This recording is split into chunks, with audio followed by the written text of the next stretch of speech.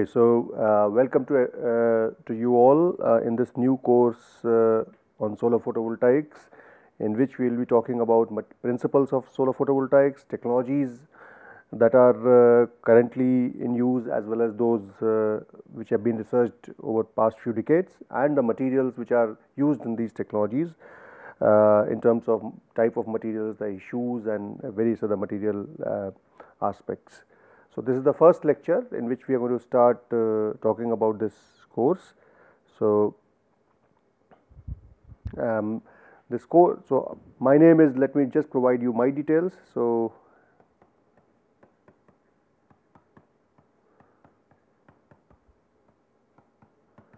my name is Ashish Garg. I am a professor at Material Science and Engineering Department,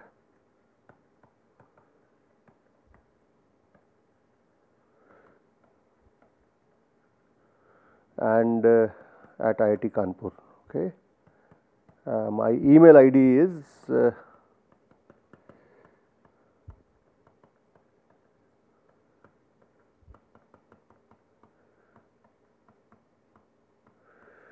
iitk.ac.in. You will be able to access the course details online as well. There will be two TAs of mine, Mr. Sudhir Ranjan and Mr. Ajay Singh, who will help you with the questions that you may have, and if you have any, if they cannot solve your problems, then I will try and solve your problems.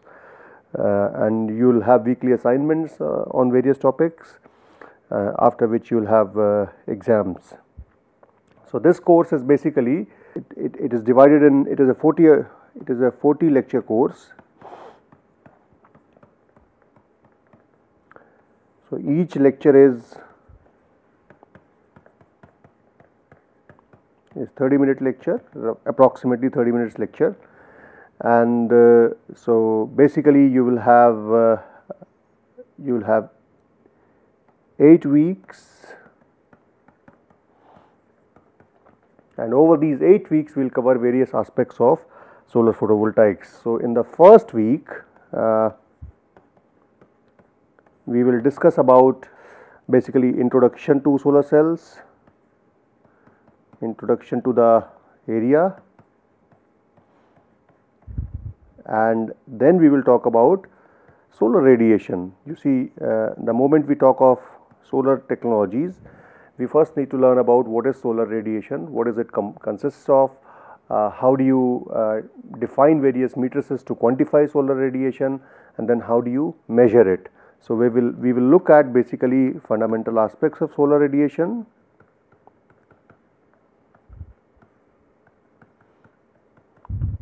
Then we will look at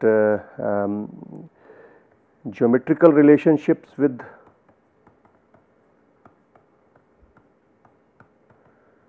Earth, and then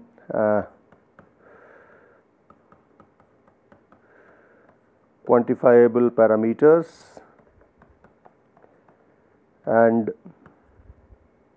methods to measure. So, this we will cover in the first week, hopefully, and then in the week 2, we plan to undertake essentially, see, most of the solar cell technologies, especially solar photovoltaics, they are built around semiconductors. So, it is essential to know the basics of semiconductors. So, we will learn about fundamentals of semiconductors.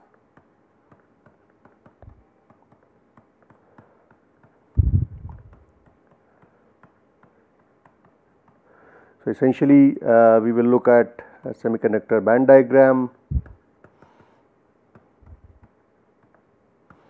types of semiconductors,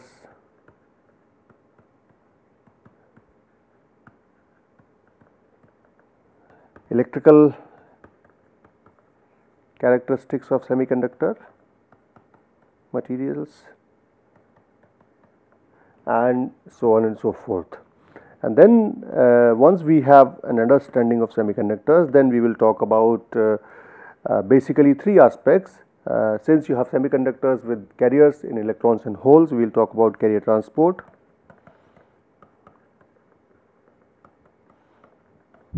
We will talk about generation, Generation means what happens when you shine light on a semiconductor, how do charge carriers get generated, and then we will talk about recombination. Because the moment you generate charge carriers, there is also tendency of them to recombine. So these three aspects are crucial to understand various physical processes in in solar cell devices. And then in week 4, we will undertake various junctions, because a typical semiconductor solar cell device is a p-n junction. And these semiconductors are also attached to metals on both sides to make electrical contacts. So as a result, we will talk about metal semiconductor junction,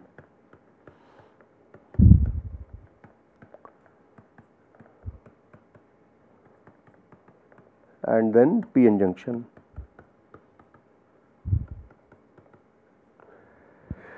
And then in week 5, we will understand the essential characteristics of photovoltaic devices.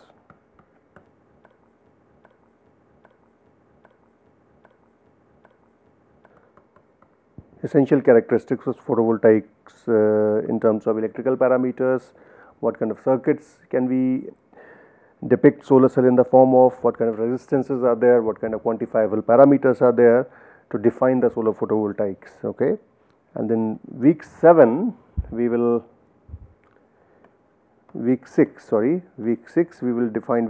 start with the solar photovoltaic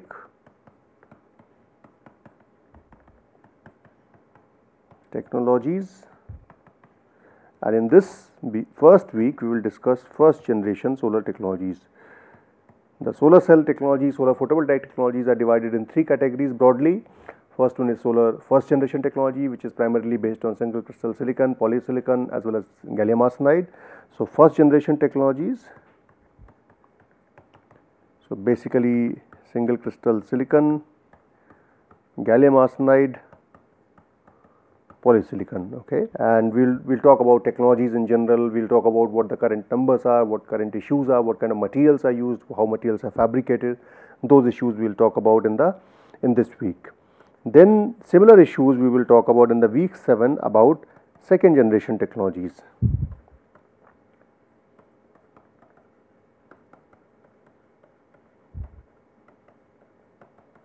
And in second generation technologies are basically around thin film technologies. So these are essentially bulk technologies. Okay. Bulk means where a thick wafer is used to make a solar cell. In the second generation technologies, the amount of material was reduced by depositing the material in a thin film form. So essentially these are thin film technologies, as we call them, and these are primarily based on cadmium telluride, CIGS, or copper indium gallium selenide, and amorphous silicon. So these were the 3 major technologies which evolved as second generation solar cell technologies. And then in week 8, in the final leg of the course, we will talk about third generation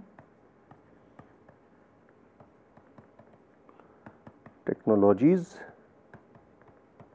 where we will mainly talk about organic solar cells, which are flexible, lightweight, based on polymers. Then we will talk about dye sensitized solar cells. These are also thin film technologies, but they are solution based technologies, printable, can be made using mass production techniques, using liquid materials, liquid precursors, and so on and so forth. So they have a lot of advantages in terms of perovskite solar cells. So these organic, dye sensitized and perovskite solar cells are the ones which are basically primarily solution based technologies, and they hold promise for future solar cells which can be made cheaply using techniques such as printing or solution processing.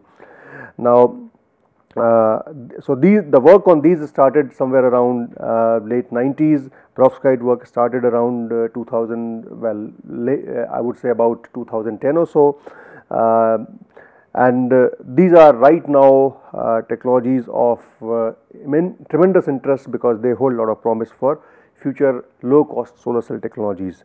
And then in week 6, 7, 8 we will primarily discuss about the technologies, the materials which are used, the material issues that we have, and an outlook where are these technologies going forward to.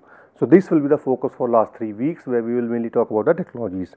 So this is essentially the outline of the course. Let me now tell you about certain reading material.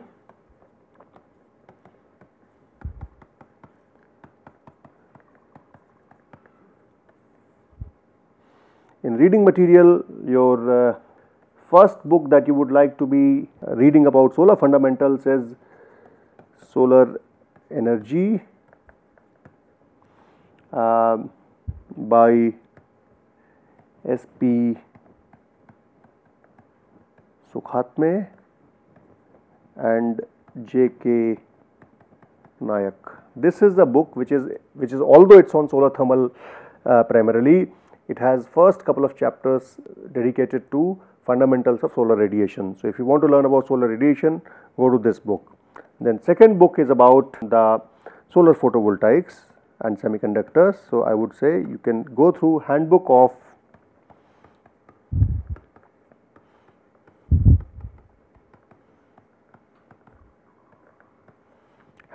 Photovoltaic Science and Engineering,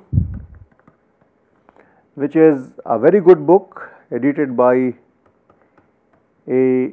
Luke and S.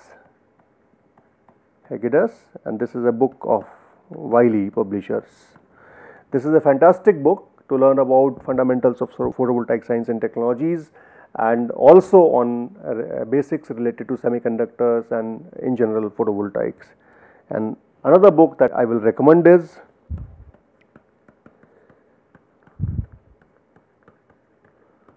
Physics of Solar Cells by Jenny Nelson. This is basically Imperial College Press.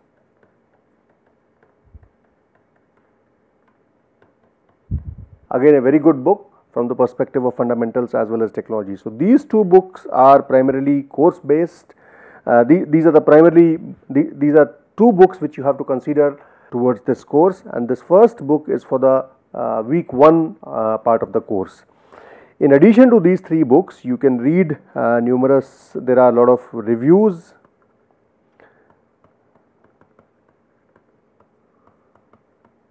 and journal articles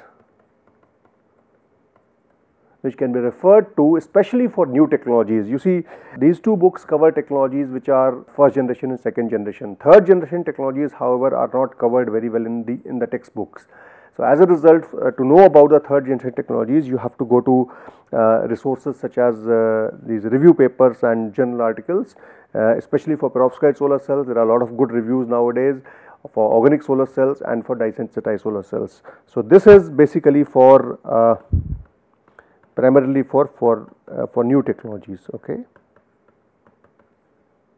And these 2 will cover fundamental aspects of solar cells, semiconductors, as well as first 2 generation technologies. So what is so let me first begin with what is the motivation for this course. So if I go back to if I go to the slides for this course, so the motivation for solar energy or solar photovoltaics is from various factors. First factor is that energy demand worldwide is very rapidly increasing with the increase in population, with the increase in change in the lifestyle. For example, lifestyle of people in India has changed dramatically over past 20, 30 years. And with the advent of a lot of gadgets, with the advent of life around electricity, we require, and for the progress of country in terms of science and technologies, one requires to produce electricity non-stop. So as a result, the energy requirement of this country, not only our country but also worldwide, has increased tremendously, and this has put a lot of pressure on the resources that are available to us as humankind. So the traditional resources for making electricity is in the form of oil, gas or coal.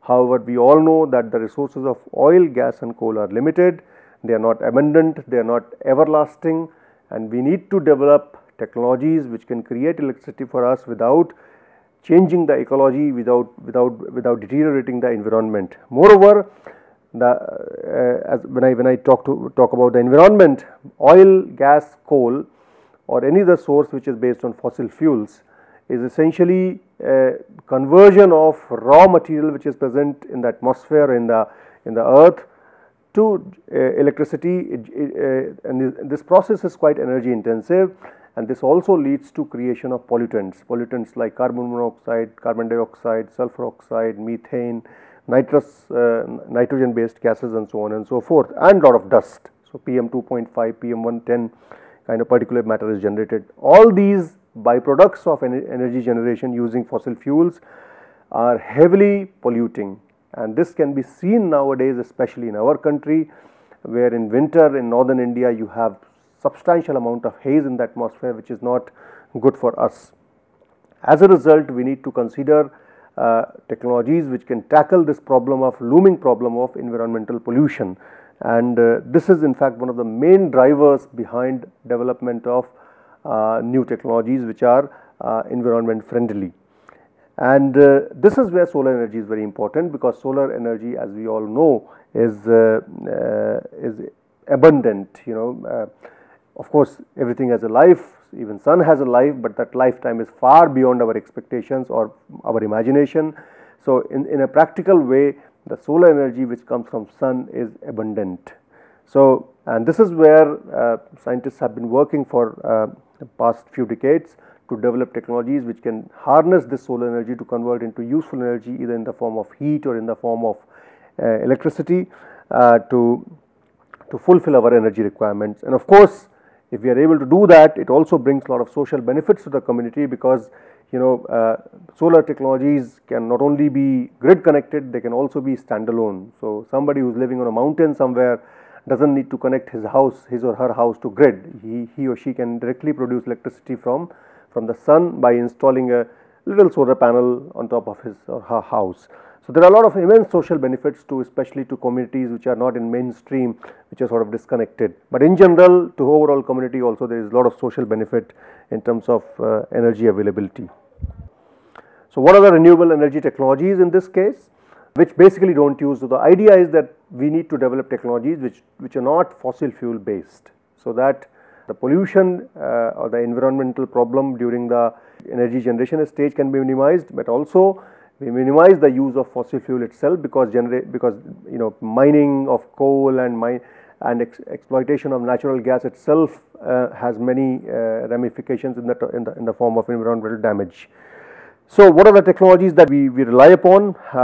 These technologies are called renewable energy technologies, which means the source of them is renewable, it just keeps renewing itself. So first is solar energy. Solar energy has two major components. Solar energy can be converted into heat and solar energy has heat and it has light. The heat part of solar energy could be useful for generating heat in the form of hot water, in the form of water filtration, and so on and so forth. And the other part of solar energy is light, which can be used to basically generate electricity. So these two components of solar energy, heat and light, can together be used to generate electricity, as we will see in this course. And then the other forms as well: wind energy, tidal energy. Wind energy is wherever you have a decent wind velocity, especially around the coastal areas of the country or various other countries in Europe which have high wind velocity. They can generate, they can convert this wind energy into useful electrical energy using wind turbines. One can also think of converting tidal energy or offshore or shore energy into the energy which is available into tides of the sea to convert into electricity. Then there is hydroelectricity, there is biomass energy, and there are a lot of other methods of energy conversion which people are thinking.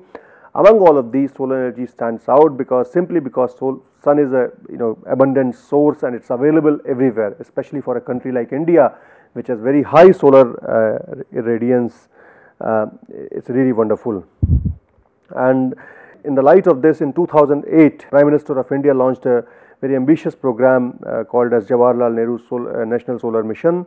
And in that, so I will not read the whole paragraph, but the idea was to generate enough solar power for the country so that people of this country benefit, and we have energy availability in comparison to a lot of other developed countries, and also to steer various technology development and industrial development in the country. So the targets of this mission were to create a policy framework so that we are able to deploy 20,000 megawatt, 20 gigawatt of power by 2022. We are in 2018, and right now approximate deployed capacity in this country is 25 gigawatts. So we have already exceeded that target, which is very good.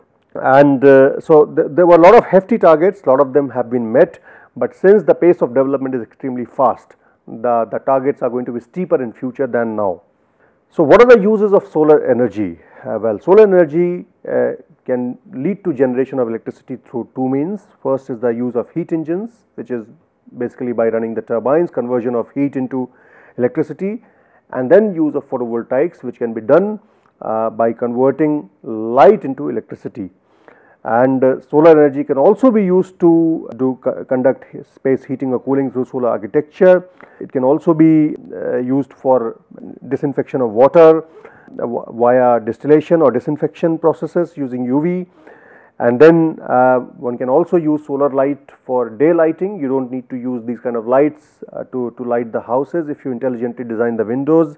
Solar can also be used for using hot water, such as for example in IIT Kanpur we have solar thermal flat panels everywhere in every hostel, which provide enough hot water for various purposes, and it's also used for cooking. So there are multiple uses of solar energy which can be useful to us.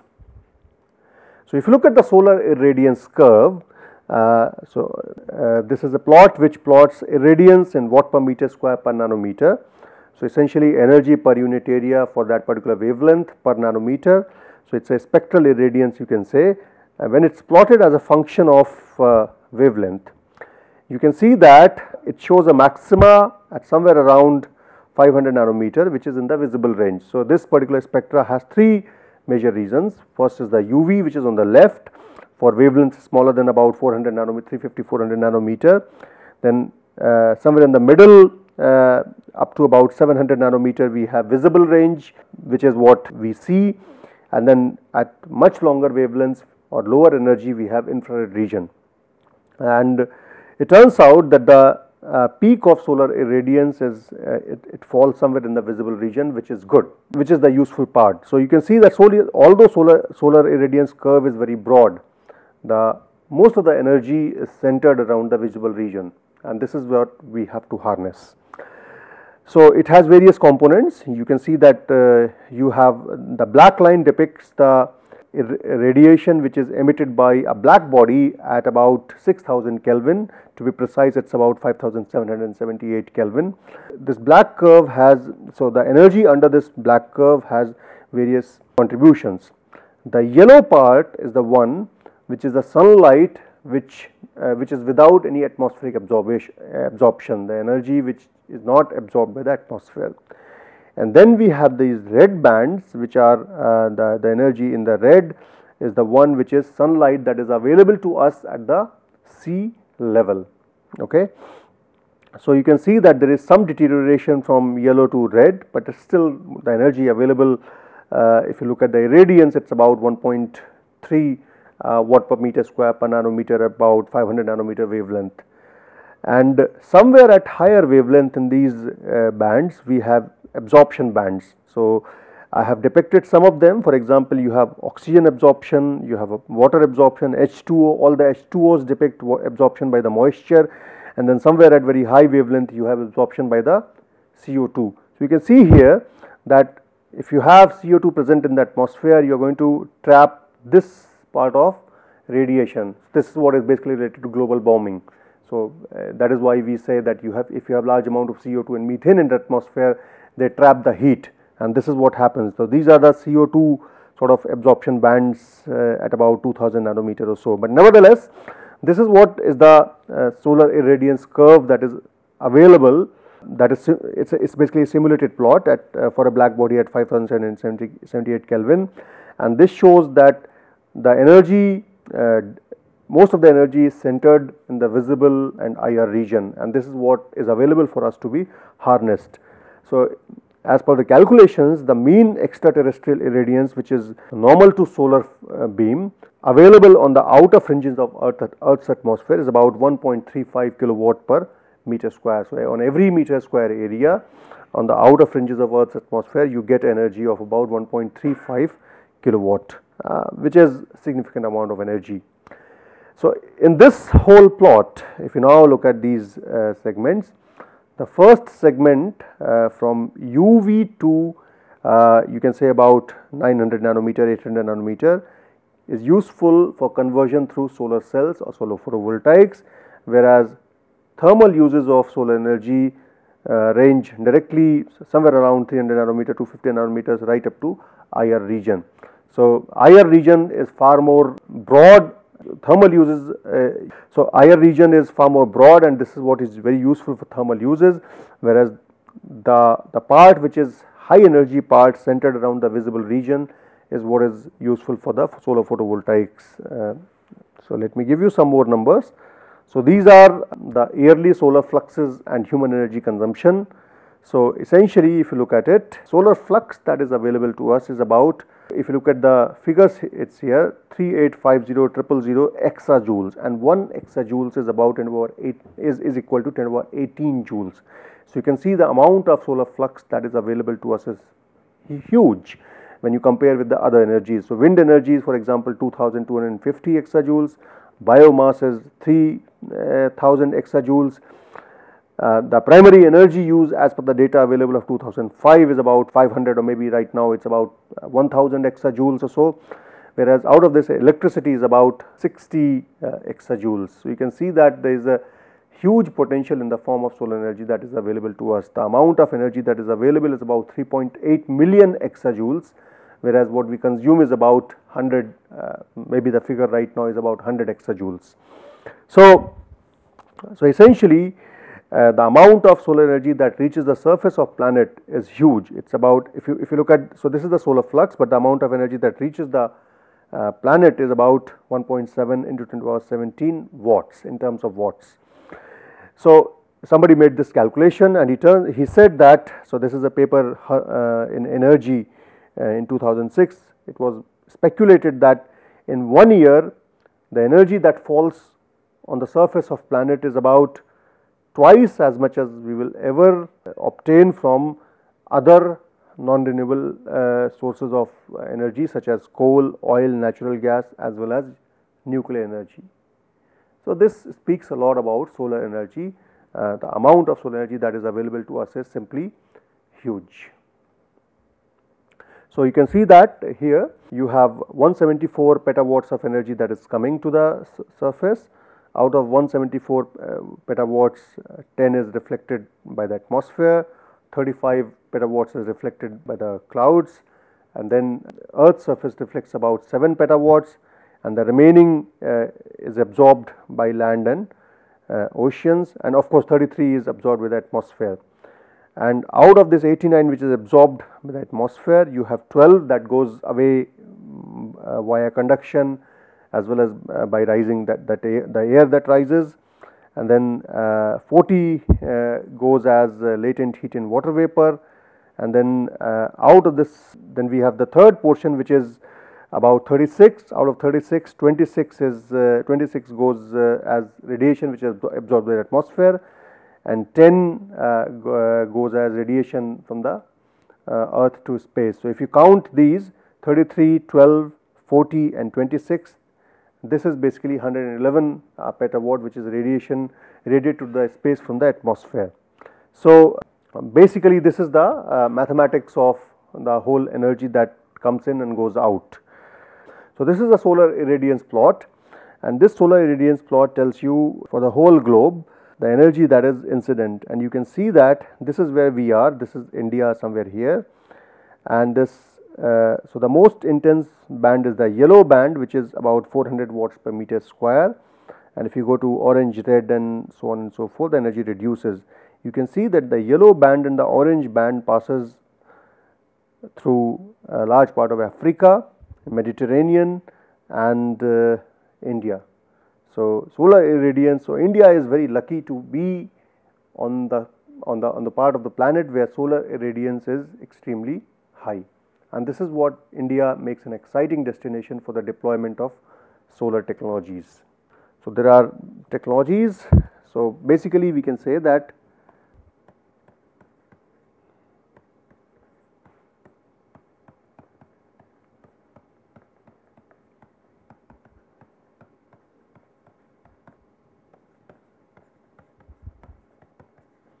large solar energy incident on India, especially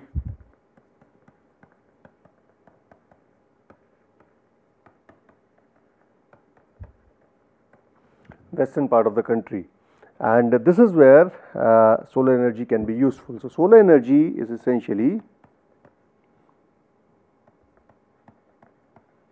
useful in two contexts. The first context is you can say the solar thermal, and the second is solar photovoltaics,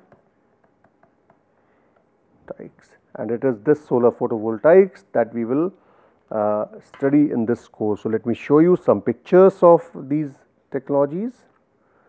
So this is, for instance, a picture of open rooftop thermal collector, where you have these thermal collectors which are connected to these storage tanks. These the panels are inclined to at certain angle so as to maximize the collection of energy, and they have some black body, some black material which absorbs energy, and this energy is converted to heat, which is taken away by the fluid, working fluid, which is typically water in these flat panel collectors. And there are tubes underneath somewhere in this panel, and the hot water. So that you have a cold water inlet and then you have a hot water outlet. The hot water is stored in these tanks, which is taken away for the use. So this is what is the design of a typical open rooftop thermal collector. And solar energy can also be used in the form of solar concentrators. So essentially what you do is that, so in the previous case, the energy of the area of the collector is equal to area of the receiver, okay, because it is a flat panel. So whatever the surface is available is directly receiving the sunlight. What happens in concentrator is you use a curved surface which is a reflecting surface. So area of receiver is far higher as compared to, so area of, you can say, the reflecting surface, you can say, do not worry about the receiver and collector terms as yet, but area of the surface which receives the sunlight, which is the curved surface, is very large, and all of this energy which falls on this curved surface is reflected back onto the central portion. So you can see here, so this is the central tube. So this is the central tube along which you have a working fluid, let us say water or some sort of oil or something else, and this gets heated through the reflection of large surface, through the reflection of sunlight from a large surface area. So essentially this is, so this surface is the concentrating surface which concentrates energy which is incident on it to a smaller area, which carries which is basically a tube which carries the working fluid like water or oil. So this is a parabolic trough collector which is called a solar concentrator. Another design could be you can have variety of these panels at various angles, and all of them are reflecting light to a particular point here. So this is a solar power tower. So you have a smaller area surface which is collecting power from these reflecting surfaces, okay. So this is basically again solar concentration kind of technology. So this is solar thermal typically, and then we can have solar photovoltaics which directly convert electricity, solar energy into electricity. The efficiencies vary at the cell level depending upon the type of technology between 8 and 40%, in fact up to 40%, that would be correct number. There are various variants, single crystal technologies such as silicon and gallium arsenide, thin films, amorphous silicon, thin film silicon, cadmium telluride, CIGS, organic, dye sensitized. Then we have multi-junction solar cells, quantum dots, plasmonic solar cell, variety of technologies are there. These are all right now for many of these technologies cost is a problem, but solar photovoltaics technology is getting very cost competitive right now. These are certain efficiencies which are on commercial scale. So we can see that we have numbers as low as about 11.5 or 10%, right up to about 46%. So depending upon the type of technology, you have variety of efficiencies available. Not all of them are commercial though, many of them are right now under the lab scale. So this is what a solar photovoltaic panel would look like. You have this a desert sort of landscape in which you have this scores of solar panels which are all receiving energy on a barren land which was otherwise unuseful, and these are all converting direct light into electricity. So this is what is the potential of solar photovoltaics. So what we will do is that in the next class we will discuss about, so this is just an introductory lecture. In the next class what we will talk about is solar radiation. What do we mean by solar radiation? What is the spectrum like? What are the various mathematical terms that are used to define it? And then we will look at some of the geometrical relationship which sun makes with earth, so that which are useful in estimating the amount of radiation that you get on a surface at a given location at a given time. And then we will look at what are the ways in which solar radiation is quantified and how do we measure it. That we will do over next 3-4 lectures. Okay, so thank you. From the next class we will be a little bit more focused in terms of content of this course. So we'll perhaps see each other in next class. Thank you.